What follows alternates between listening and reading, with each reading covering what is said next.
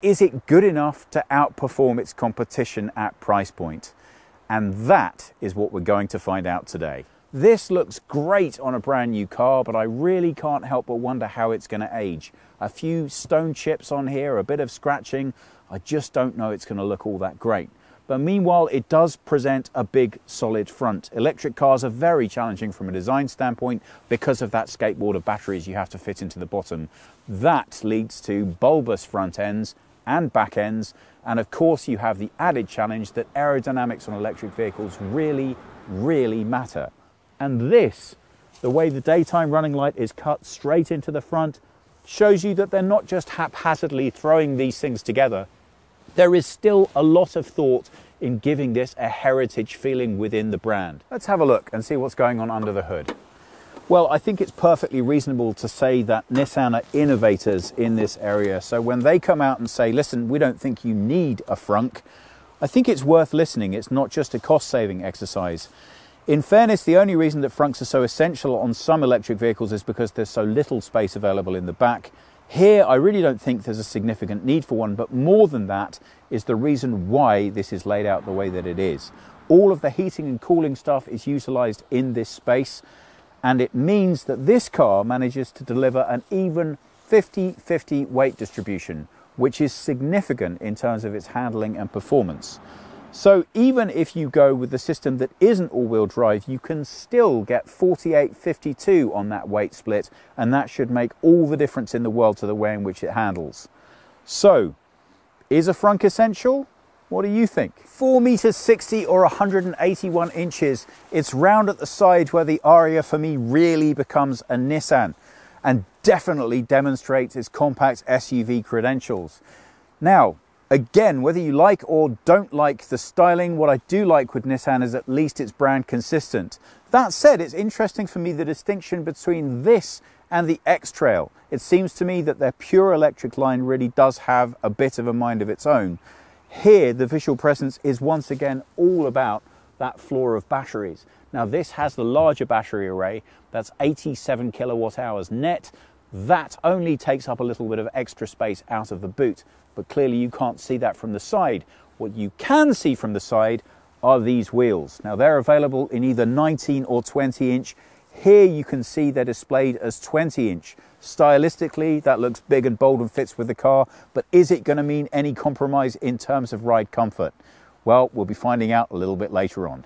Round at the back, and you really can see that the guy who got the discount on the lacquer black paint went all out in order to make the car look a bit more sporty and not compromise on boot space. That's what happens right here. They have to push out the rear as far as they can possibly get it to give you the maximum amount of load space possible, but we still have to satisfy the criteria of aerodynamics, and because of that, you have a very compressed lower section.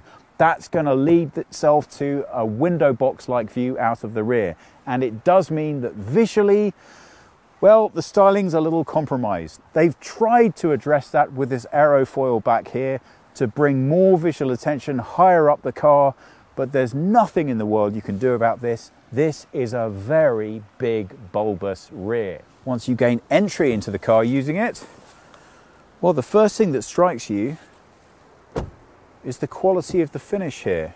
The way that the interior has been finished, and that's always started off at the door, feels discreet, low-key and high quality. A good mix of materials, nothing here that's going to blow your mind or change your world, but it's all nicely executed and delivered. If only they'd resisted the urge to use yet more of that shiny black finish. If I was going to buy one of these cars, I would absolutely look first to the Alcantara finish. I think that's a nicer experience.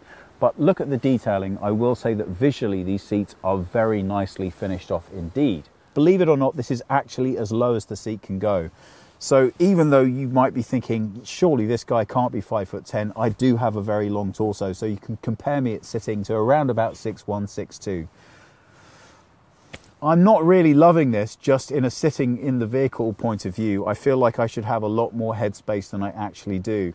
As far as the seat itself is concerned, it's really small. I'm not a massive guy, but I don't feel like I have an awful lot of support here anywhere.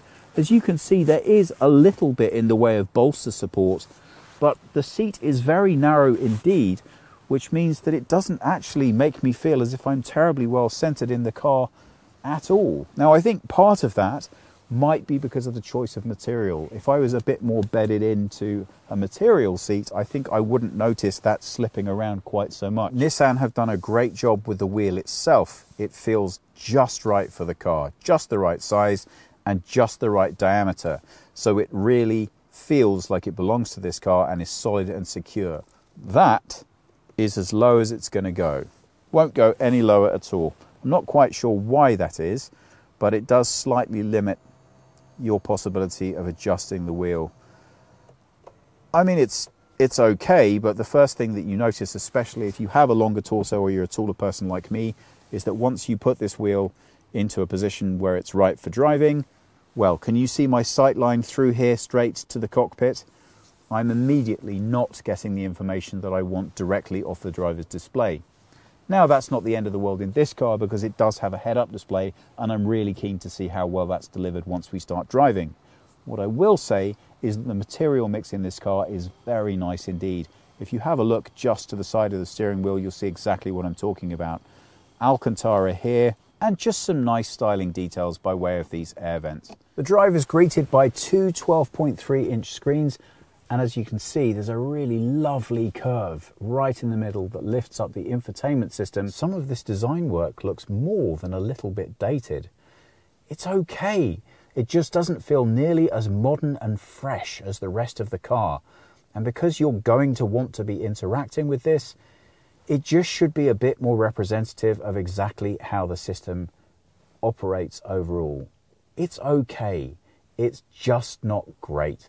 I suspect most people are going to plug their phones straight into this system and just live with Android Auto or Apple CarPlay. I mean, a moving center console, I can definitely see the utility in that. And I like the greater flexibility that it offers you in terms of storage.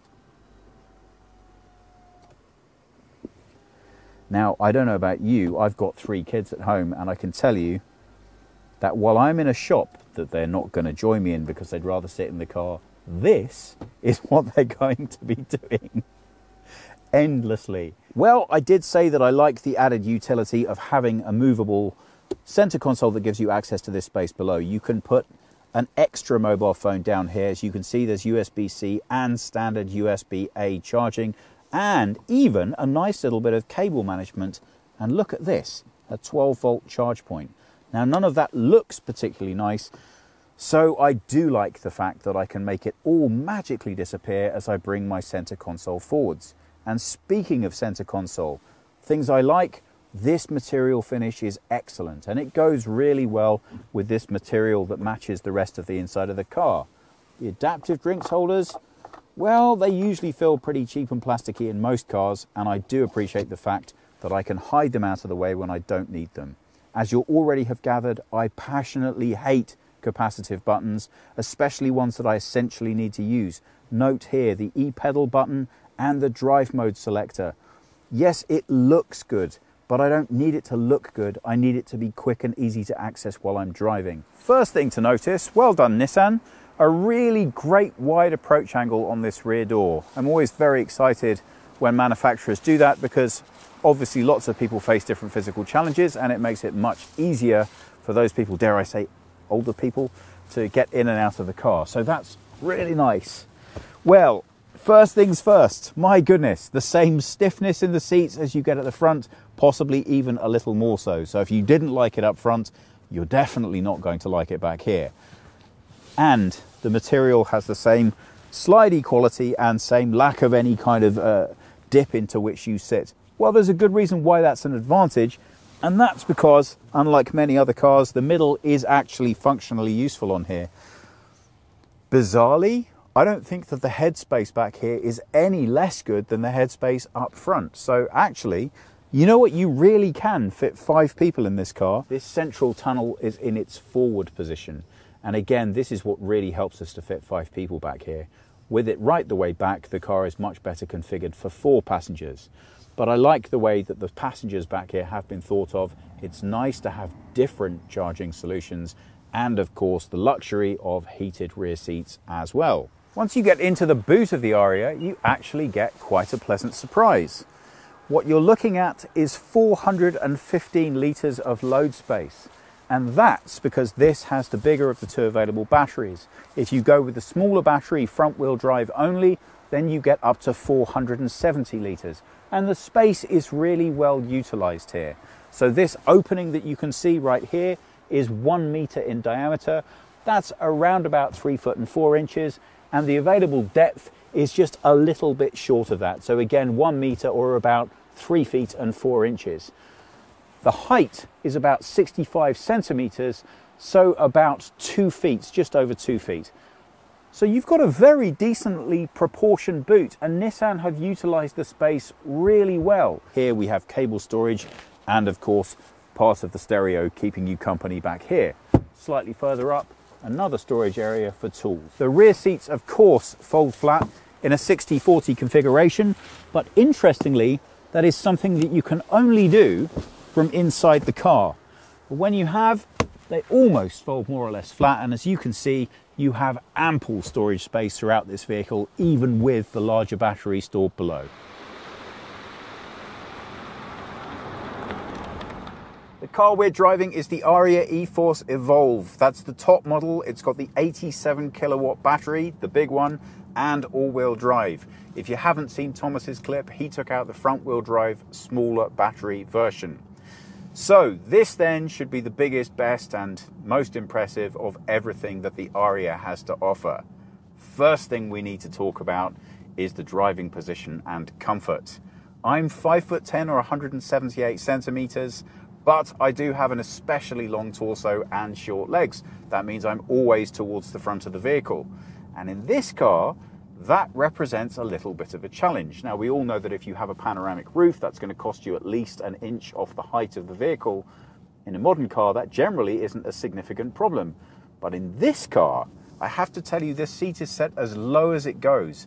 And as you can see, if it weren't for the fact that the roof liner was pulled back, then my head would be slightly squashed against the roof. Obviously, I like to sit facing forwards for driving. Facing forwards, you know what I mean. But there is no way that I can get comfortable in this car without the fact that my head is buffeting up against the roof. Because of that long torso, you can compare me at around about 6'1" to 2". Long story short, if you're a tall guy, I just don't know that you're going to manage to feel that comfortable in this car. As I said, I can't make the seat any lower, so it really is a bit of a problem, and I'm surprised that they've designed it that way. Now that brings me very nicely onto the seats. Bit of a hit and miss affair here, if I'm completely honest.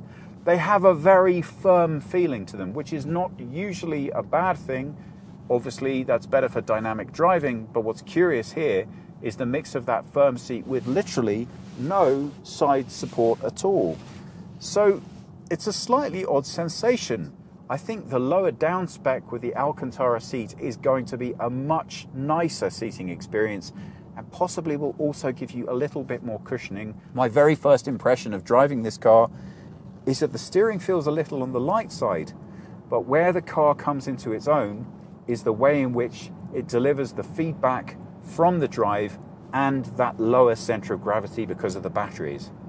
You get a really nice balance between a light, responsive steering, but you still feel that you're getting an awful lot of information off the road, which, given the 20-inch wheels, is maybe a little bit more information at times with these very direct seats than you might love. It's inarguably not the most comfortable car that you can drive, but it does make you feel an awful lot more connected with the driving experience than other electric cars that I've driven. So I really like the steering, and I like the way that the feedback is delivered. On top of that, you have to remember that this car does not have adaptive suspension. It does, however, have McPherson strut in the front and multi-link in the back, and that multi-link really does make a difference to how this car handles and how it behaves. Clearly, with those batteries and 2 electric motors on board, you have a lot of additional weight. You don't feel that, and it doesn't upset you while you're driving. Great, again, 2 thumbs up. Yes, the all-round visibility isn't stunning here. As I look through the back, it very definitely feels like a letterbox, but they have taken care of that by giving you the option of a fully digital rear display. Now here I'm just going to show my age. I just don't get on well with these things. I'll take a letterbox any day of the week over a digital rear display, but I really do like the fact that it's available as an option, and I think that has a lot more to do with my age and profile than anything to do with a problem with the technology. Although screens are still coming on a lot and they could still be an awful lot better.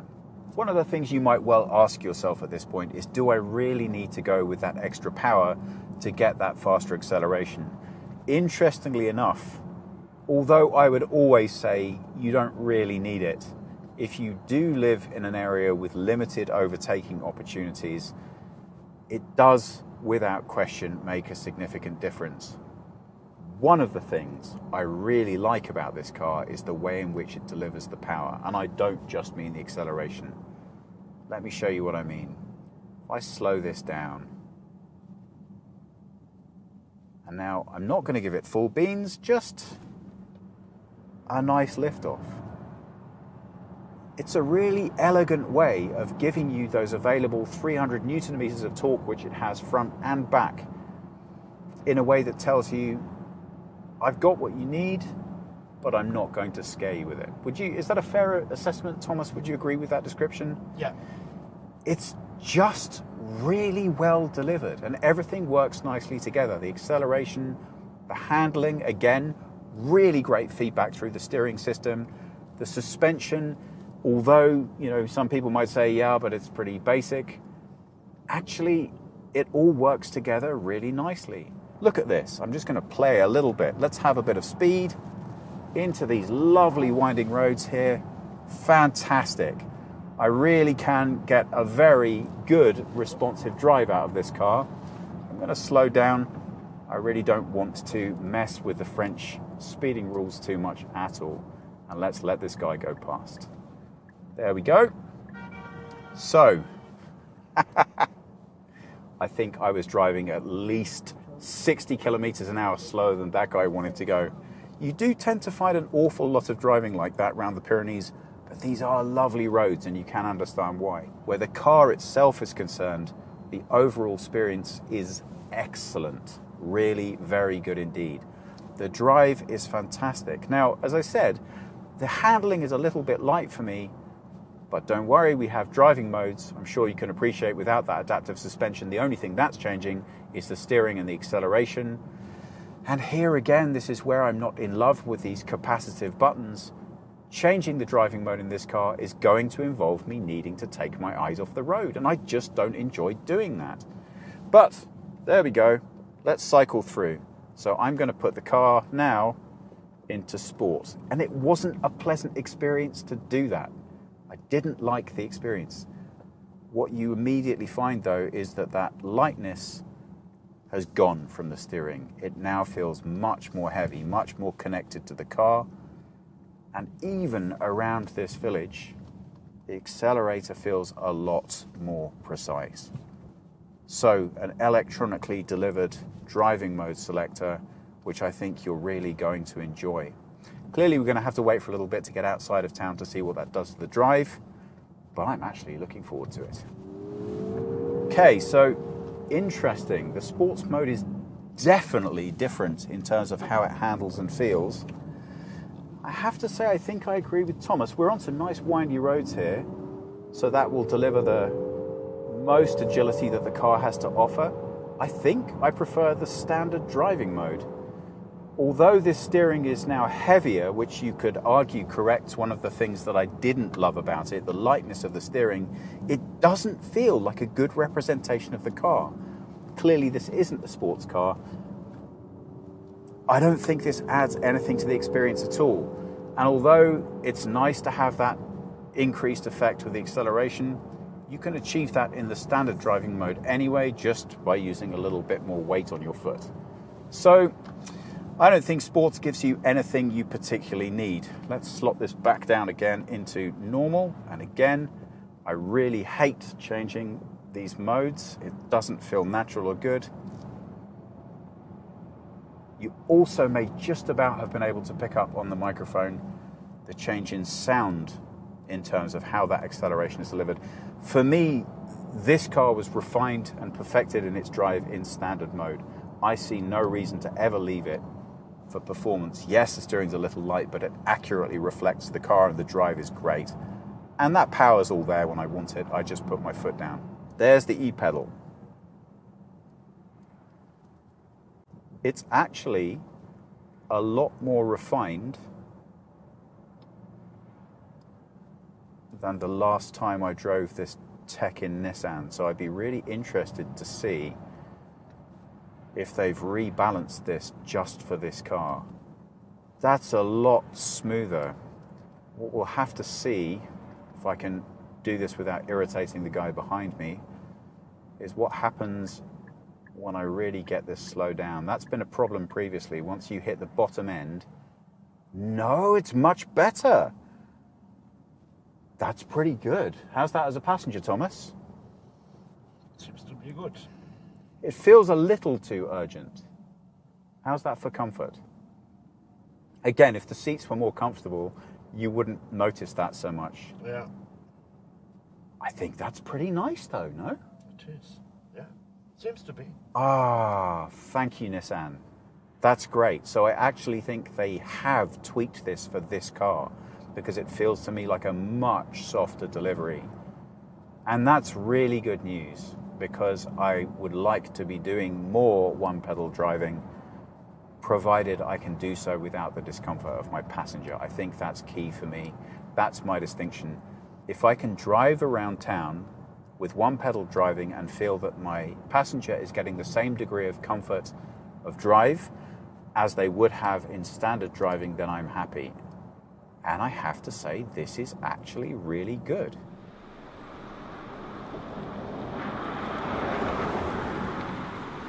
Charge point for the car is at the front and on the side.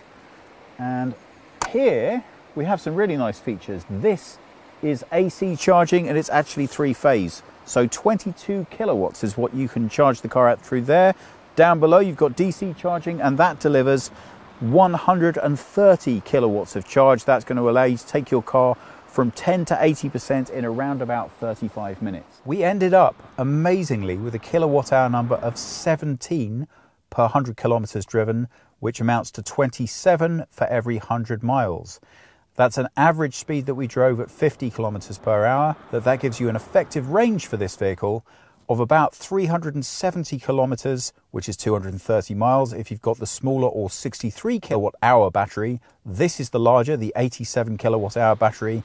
That gives you an effective range of 512 kilometers, which is 320 miles. We've driven in temperatures as low as -4 today, and we've driven up and down mountains. So I have to say, achieving an average of between 17 and 18 is a fantastically good result, and really puts this car in a very good position indeed.